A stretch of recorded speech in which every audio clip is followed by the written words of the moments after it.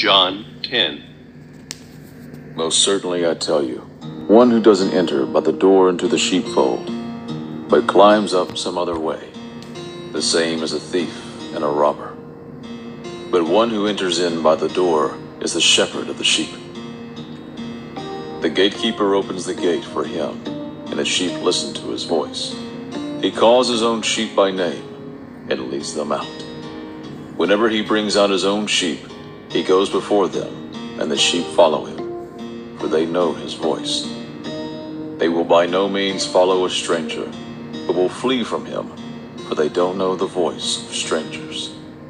Jesus spoke this parable to them, but they didn't understand what he was telling them. Jesus therefore said to them again, Most certainly I tell you, I am the sheep's door. All who came before me are thieves and robbers, but the sheep didn't listen to them. I am the door. If anyone enters in by me, he will be saved, and will go in and go out, and will find pasture. The thief only comes to steal, kill, and destroy. I came that they may have life and may have it abundantly. I am the good shepherd. The good shepherd lays down his life for the sheep. He who is a hired hand, and not a shepherd, who doesn't own the sheep, sees the wolf coming, leaves the sheep, and flees. The wolf snatches the sheep and scatters them. The hired hand flees because he is a hired hand and doesn't care for the sheep.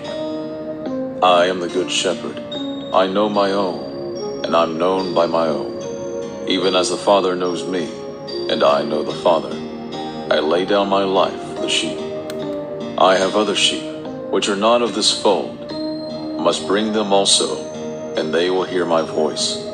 They will become one flock with one shepherd. Therefore the Father loves me, because I lay down my life, that I may take it again. No one takes it away from me, but I lay it down by myself. I have power to lay it down, and I have power to take it again. I received this commandment from my Father. Therefore a division arose again among the Jews because of these words.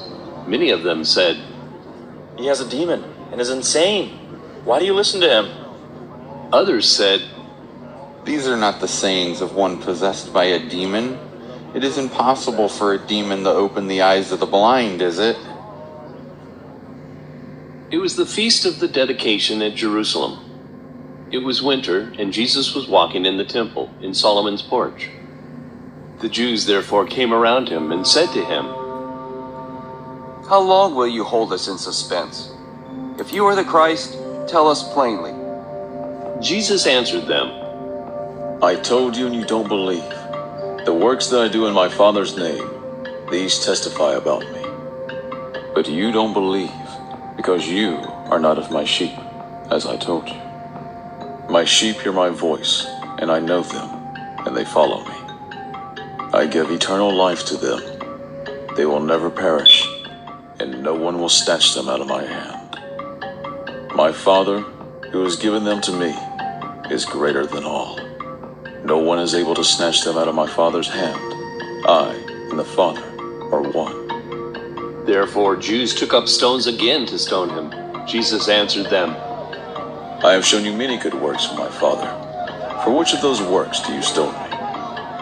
The Jews answered him, We don't stone you for a good work, but for blasphemy, because you, being a man, make yourself God. Jesus answered them, Isn't it written in your law, I said you are gods? If he called them gods to whom the word of God came, and the scripture can't be broken, do you say of him whom the Father sanctified and sent into the world, you blaspheme, because I said, I am the Son of God? If I don't do the works of my Father, don't believe me.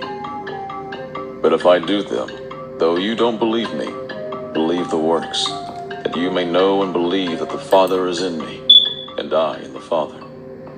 They sought again to seize him, and he went out of their hand. He went away again beyond the Jordan into the place where John was baptizing at first, and there he stayed.